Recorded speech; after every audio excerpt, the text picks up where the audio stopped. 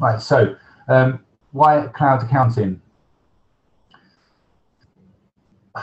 This has become very topical now with the introduction of making tax digital that HM Revenue Customs at the end of January confirmed is going to continue and will go ahead as planned, with the first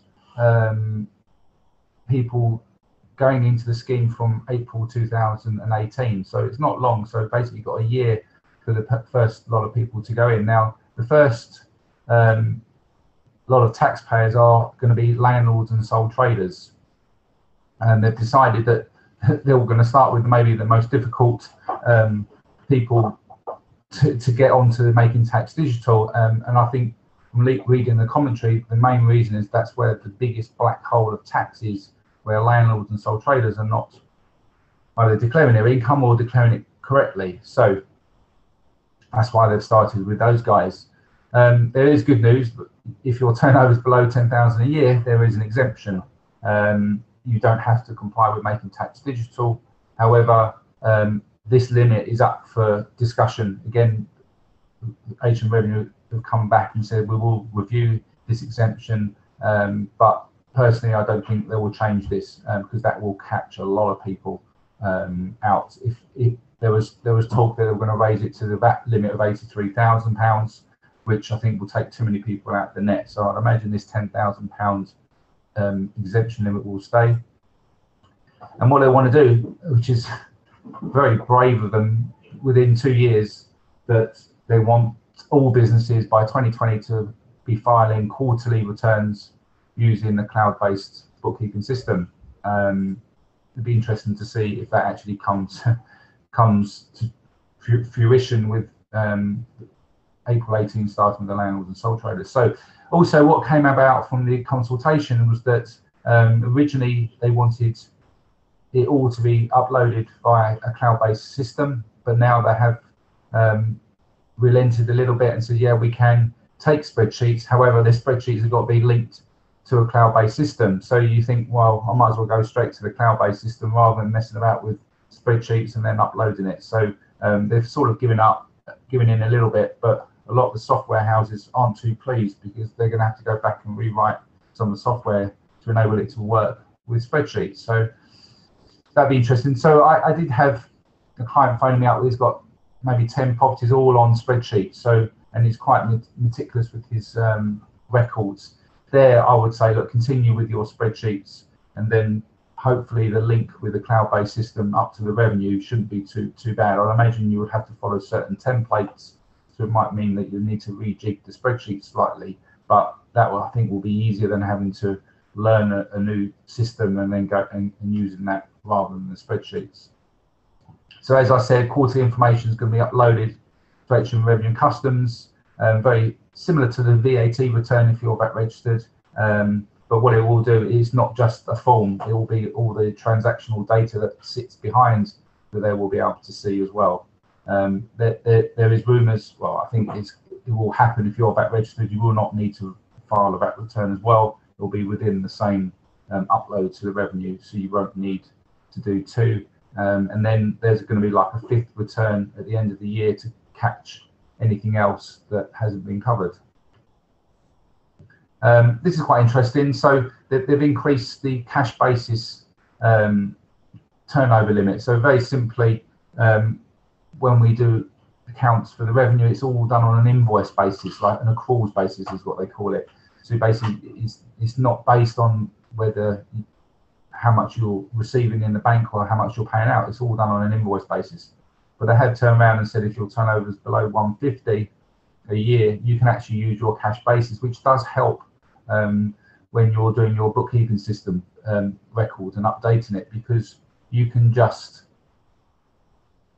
keep your records based on what's going in and out of your bank account. So you don't particularly need to enter invoices. So whatever's in and out of your bank account will form your accounts, whereas now that doesn't form your accounts. Now it's based on your invoices and your matched invoices to what's being paid, and it's a little bit more complicated. So that's helped, and I would imagine a lot of people will be using that, especially with the benefit that the cloud-based systems now, you can have automatic bank feeds working, which I'll explain shortly, where those bank feeds will come straight in to Xero without you having to type anything in from your bank account. So that's quite interesting. So very quickly, you can't ignore making tax digital. It's gonna happen. So maybe one of the deadlines might be extended, but from the way the consultation's gone, so many people objected to it and had their views, and basically the revenue did ignore a lot of them and just pressing ahead with this. So you do need to make changes now rather than wait till a month before April 18 if you're affected then, and get things put in place to make life easier. And that's where we're obviously here to help make sure that happens. Right, so this is quite interesting. When I was doing research for this, I found some information from the Revenue's guidance. So these are the 4 foundations of making tax digital, and this is from the Revenue's own consultation.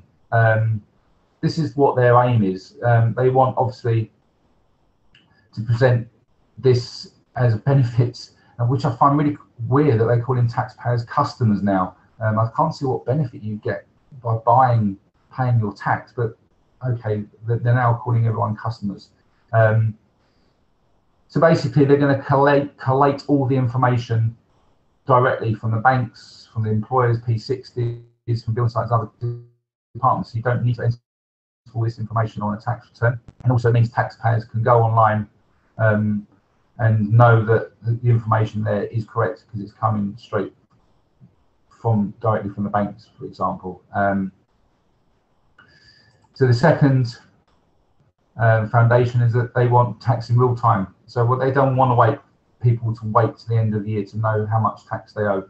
They want people to know as they go along in real time, so they can plan and budget and pay their tax maybe monthly, quarterly rather than annually. They want a single financial account. At the moment, it is a pain trying to find out where your liabilities are. There's so many different places it's held, but now by 2020, they want very much like your online banking. You can go in and see exactly where you are from your tax and your accounts online. And they want, obviously, to interact digitally with you and keeping the records up to date, and basically making sure that they're using the technology to its fullest. So that's the Revenue's point of view. And again, whilst I was doing the research, this was quite interesting. They've actually given some case studies. So bear with me whilst I do some clicks. But this is quite interesting. The case studies that, there you go. So you should be able to all see that. So there's 4 case studies here. This is the simple one about an employed teacher, which I won't really go into, but the second one is quite interesting. You've got a self-employed person. So a self-employed gardener has just gone over the VAT threshold and 2 employees. So it explains what he has to do now. He's got to get his accountant to tell him how much to put aside for tax. He doesn't really understand his tax position and lacks confidence to grow his business. And very boldly, the Revenue have said this is how making tax digital will help Richard. You can see his digital tax account uses information from the software. You can see it all real time. Can set employees and register new services online. This is quite interesting. HMRC will signpost Richard to interactive guidance and sends him relevant personalised messages, which is a bit worrying. And also he can make a single payment quarterly to cover his tax and VAT, which is quite interesting, rather than annually. The next one's a retired person, but I thought example 4 would be quite interesting. You've got a director of a small company, employs people, and so forth. Again, he keeps his records on a spreadsheet. His accountant prepares a CT return and so forth. And here he says that, which is, again is quite bold, Dave chooses a third-party record keeping app to help him stay up to date. I don't know what apps are out there that can actually deal directly with these type of things, but maybe something's coming. The app saves Dave's accountant, supplies Dave's accountant with the company's records, and this is what the revenue are trying to get to. As you can see, whether they'll get there in 3 years' time, I don't know, but this is where they're at with the examples, which is quite interesting. So if I take them away and go into the next screen, right? So making Tax Digtial. So I didn't go into huge detail because there's still a lot of not consultation, but we're still waiting for quite a lot of confirmation from the revenue how this is going to actually work. But we, as a practice, decided just to warn clients, let them be aware of it, start thinking about changing over if they're using manual books or spreadsheets or even desktop-based bookkeeping systems.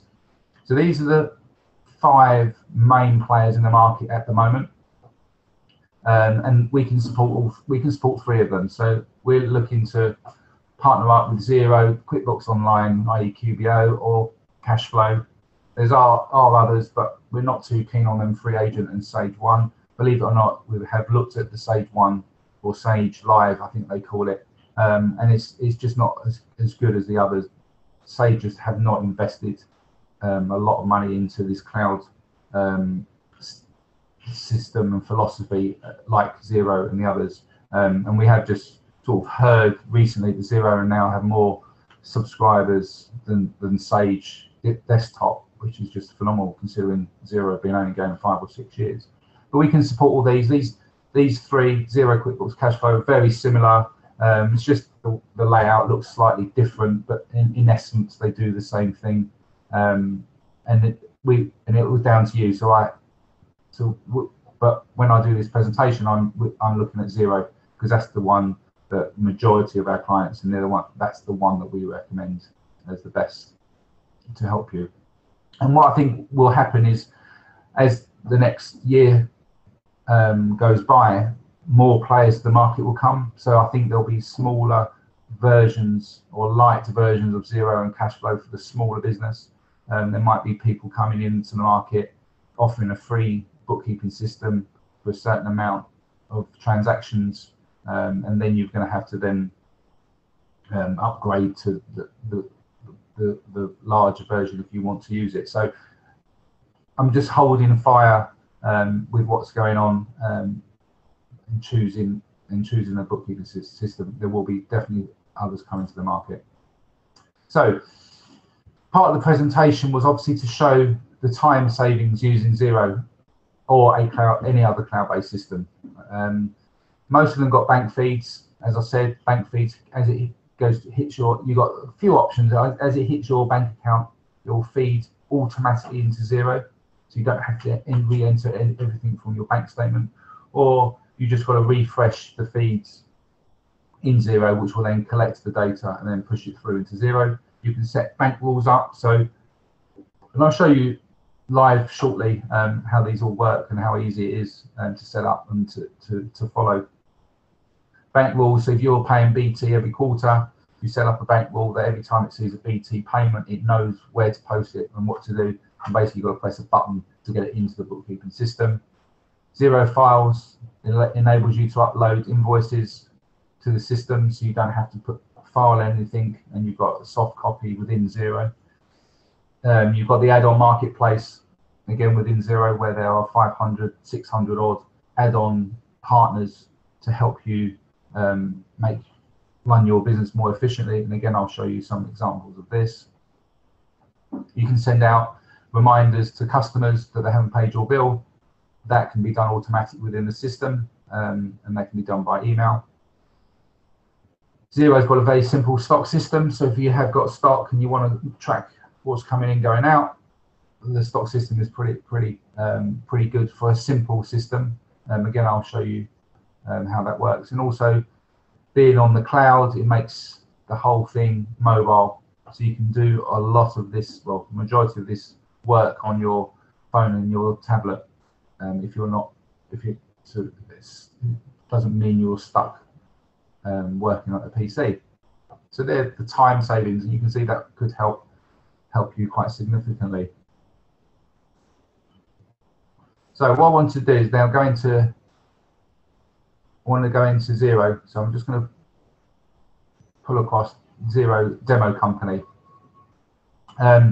So really quickly, I'm just going to fly around Xero and just cover some of those points that I've just mentioned with the bank rules and the bank feeds and so forth. So you got this is your dashboard. So this is what your dashboard will look like as you go into the Xero, and this is basically pulling out your bank, the summary of your bank account. You can have a watch list. You can keep an eye on any expenses or sales that are happening through in your business, how much is owed to you, how much you need to pay, and any expenses that you might put through. And the beauty of this, you can edit this, you can move things around, and you can save the changes, which is quite cool.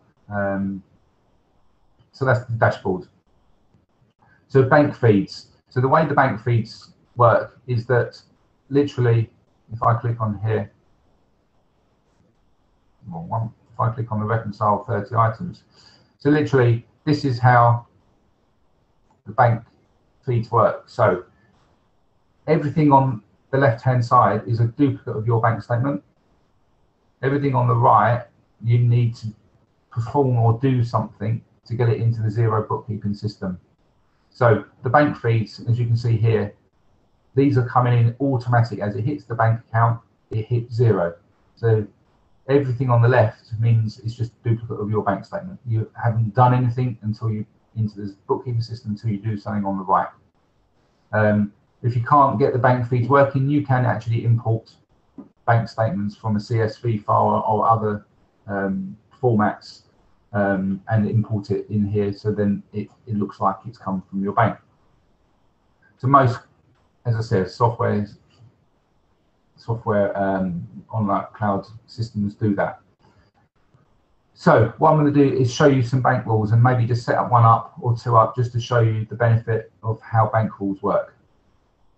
So as you can see, these are all, and you can see some common payments. Cooper Street Bakeries is being paid a couple of times.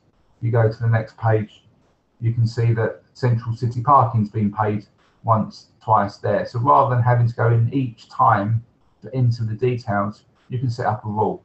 So if I show you how easy it is and the effect of setting up the rule, just gives you a flavour of how it works. So you can do any text field contains Central City Parking, and you enter the details there. Right, so you've got to give it a description, because this is then putting it into the bookkeeping system. So it could be travel, national, there could be 20% VAT, and here the region and salesman. I'll just quickly explain that you can actually do like departments, and you can track these items in Xero, so you can get some really good reports on how that salesman's performing or how that region's performing. In this example, it could be that you know that the city parking is just for the east side region, and you can put that in there and it'll come out in all your reports. 5 and 6 and 7 are pretty standard, don't really need to do much, and it's already pre-populated number 7. So then you save, if I've done it correctly, you know it's been done properly, because now can you see on the right hand side it's now pre-populated that, and all you've got to do is press OK, and that's in the bookkeeping system. And now can you see every Central City Parking is now done the same. Yeah, so that's simply how you do the bank rules. So that's why it was important to explain the cash turnover limit of £150,000, because you can now basically create your accounts and tax returns by just by dealing with the transaction in and out of your bank account. Set loads of rules up. Obviously checks, if anyone would still write checks, you have to put in the details because you wouldn't know what the checks are, but most people now use online banking and using the debit cards, and there's hardly any checks. Right, so that was why that's important.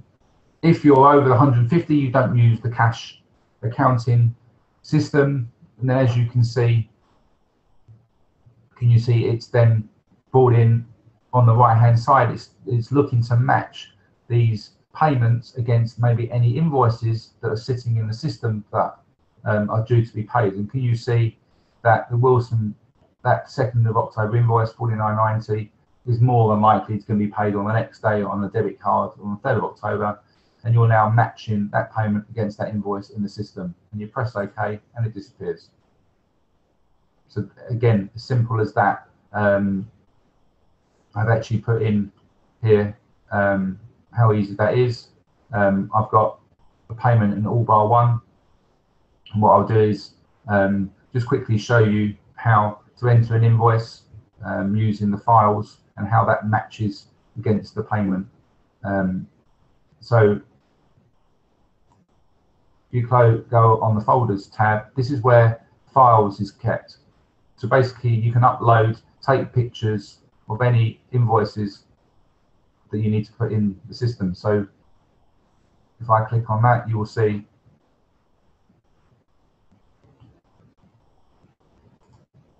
an invoice from all one that's been taken on a camera in here. So what's quite neat, recently they changed this, that you can now create a bill. They call it a bill straight from that invoice. If you can see, the screen will now split, and you can enter, I think you can still turn around from there, so you can still enter the details on there. So that's the 19th of November.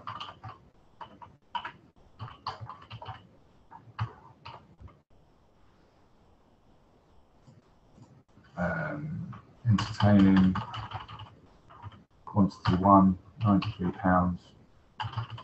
Entertaining business, right? It defaults VAT, but as you all know, you can't have VAT on entertaining. And basically, that's as quick to enter an invoice straight from there. You approve it. You can save it and go back to it later and to have a look. You can actually save as a draft, save for continuing. There's quite a few options on the save. But here I'm going to actually approve it. So now I've entered that invoice into the system, and can you see they're actually on the system now is linked the actual invoice to it.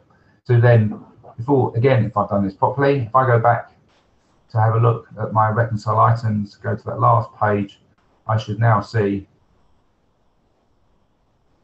there you go.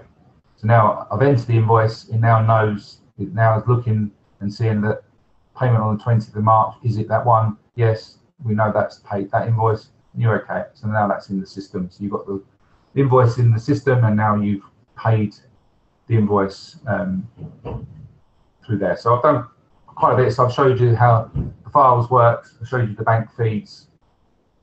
Let me just go back to my presentation and what else I needed to cover. So the other thing was invoice reminders, which is quite nice, that if you're then sending out sales invoices, and you can see your awaiting payment for here, you got 24 awaiting payment.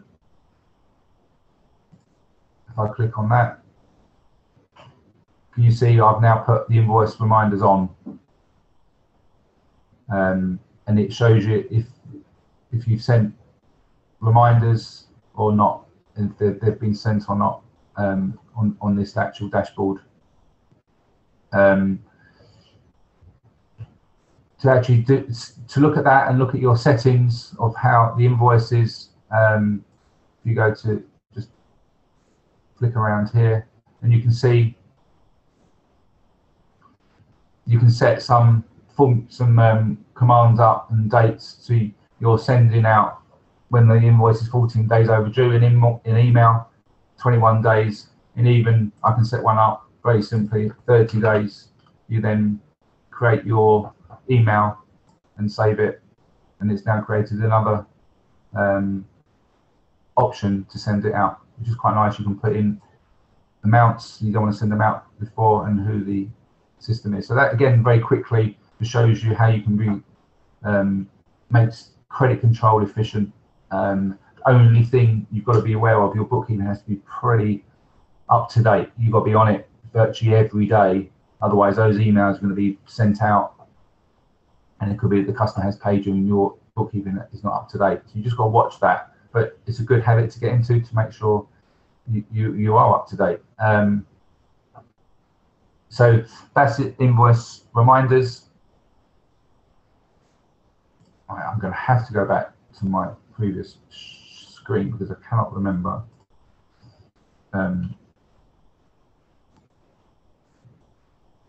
Sorry about this. What else I needed to cover? So I've done Xero files, like the add-on marketplace and stock. So if I go very quickly to Xero's website and go to their marketplace, this basically is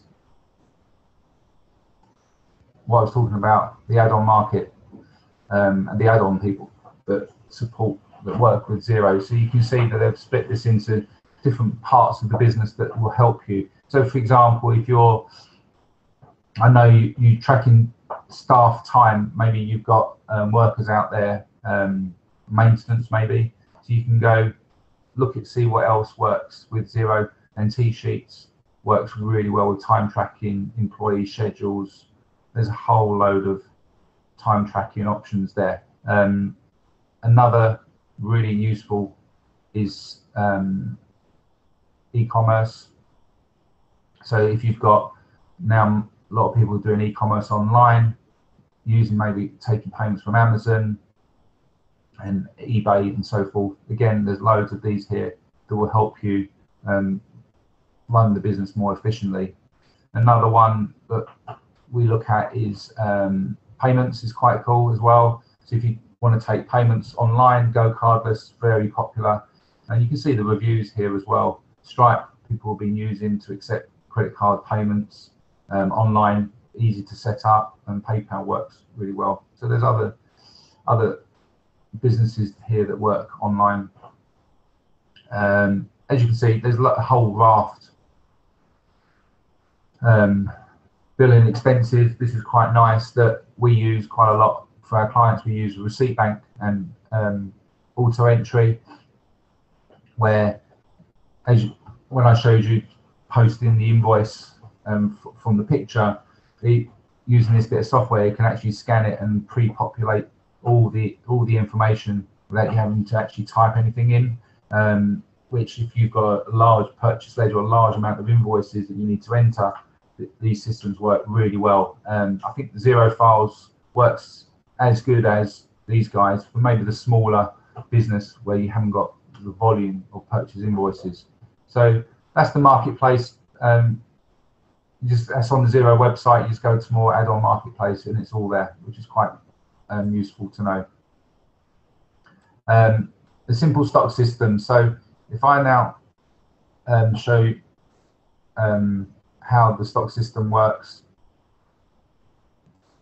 within Xero, I think that'd be quite interesting as well. So the stock system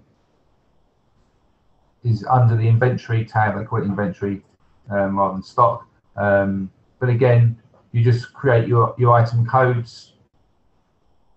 You can create new items really simply, and whether you track these items. So tracking is basically you want to track your stock, and it will actually give you a warning if you're trying to sell items that actually aren't in stock, and it will say, look, you're selling it and the system's not up to date.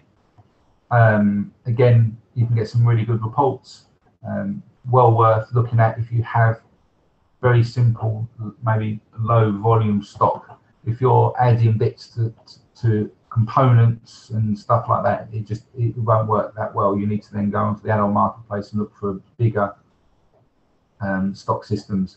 But a few clients use this and like it because it is so simple, which we all like. So that was the stock system, and the last, working on the road. So what I thought I would do is show a quick video. Hopefully if this link works.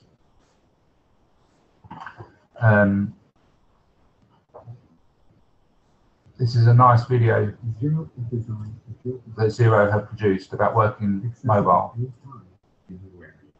Stay on top of cash flow at a glance. Check out your bank balances and the status of your sales invoices. Categorize your bank transactions applying to Xero automatically, and match the payments to your invoices and bills. We've made it easy to keep your financials accurate and up to date, maybe even a bit addictive. Create an invoice while you're still on the job. Even attach files to it, like a contract or a photo of the work done. Send it straight to your customer, and they can pay online with the click of a button. You can easily capture receipts on the go. From the app, take a photo of the receipt and key in the rest of the details. Select if you need to be reimbursed or if it was paid for from the business bank account. And the receipt will always be right there at your fingertips, attached to the transaction in Xero. Access all your business contacts in one place and get up to speed by reviewing a client's history and notes. See where they're located on the map and get in touch to arrange your next meeting. Because Xero is online, you can use it straight from the browser on all your devices, like your MacBook. From the web app, you have a full range of features to manage your business. Quotes, online invoicing, purchase orders, bills, payroll, and more. And there's a range of easy to customize reports to instantly get a real-time view of how your business is performing. Even collaborate online with an accountant or bookkeeper right in the software. Xero is beautiful accounting software that puts your business at your fingertips, at home, in the office, or on the go.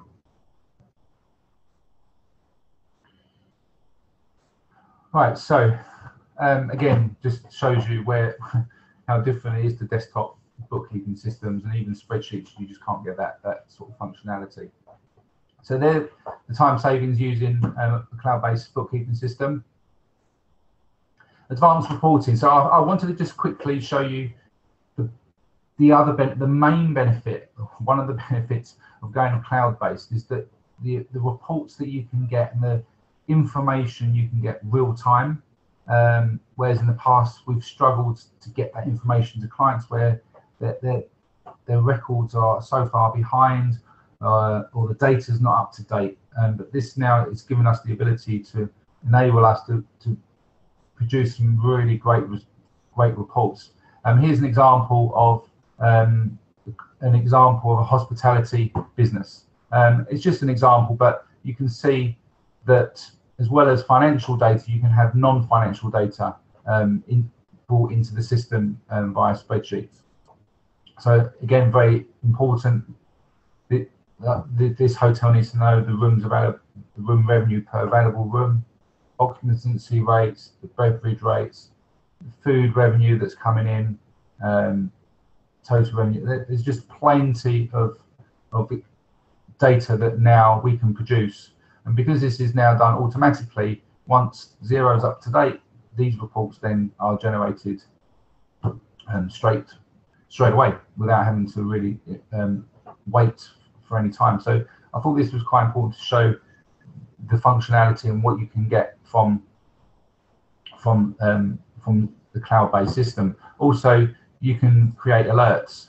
Now, I've tried to do this, but it's just not working without having live data in here. But basically, you can create alerts to say certain criteria. So, for example, if your bank, you want to be alerted if so you've got some information here, some alerts that we've done before.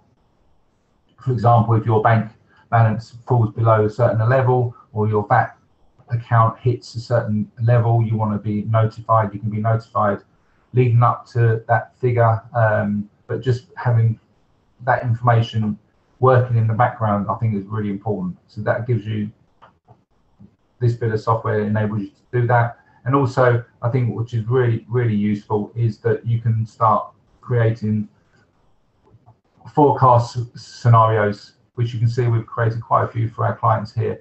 But basically, at a click of a button, you can create forecasts based on the information that's already in Xero for last year, and then you can add or change percentages to see what your figures are going to look like for next year. Really quick and really efficient by using the data that's already in Xero and ready to go. So that's, I thought I'd just quickly touch on that and show you the functionality. And obviously you've got the ability to consolidate. So you might have 2 or 3 branches, 2 or 3 businesses, and you want to have a consolidated view. Again, the old way took too long and was really expensive to get that data to you, but now using these types of programs, you can create that information really quickly, which is really cool. So that was the reporting. So we are here to help. So I just wanted to show you that our website that's dedicated to the cloud. So you can see we've actually got the reasons why you choose us compared to other firms, and also the 6 steps to success of using cloud-based systems. And as you can see, we've now put together packages to suit your needs. So if you want to have a look at the website, there's more details on there of how we can help you. But it includes an 8-week enablement service. So we know that at the beginning we need to. It's really difficult at the beginning if someone's not really used to using this type of system. We've got a dedicated client manager who will go online, look at your Xero account if you're using auto entry or receipt bank, any of those add-ons, make sure that's working properly. Just to be there to make sure the bank feeds are working. Sometimes they do fall down. There might be 60 reconciled items that you haven't looked at for a couple of weeks, just to give you a bit of a nudge and just make sure you're doing everything properly.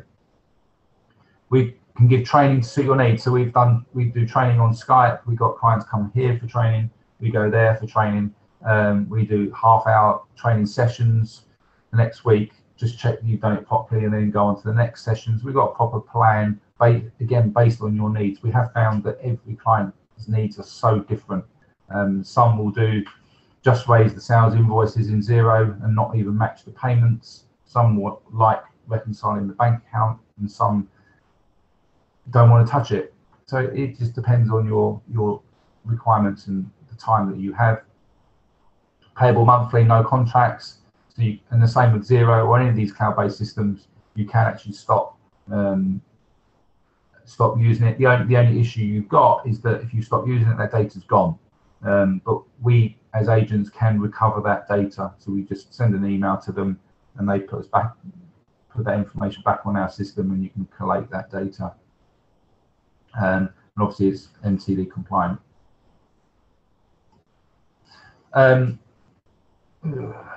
thought we'd put all the guys in the office who here help with the cloud. There's various different levels of qualifications here.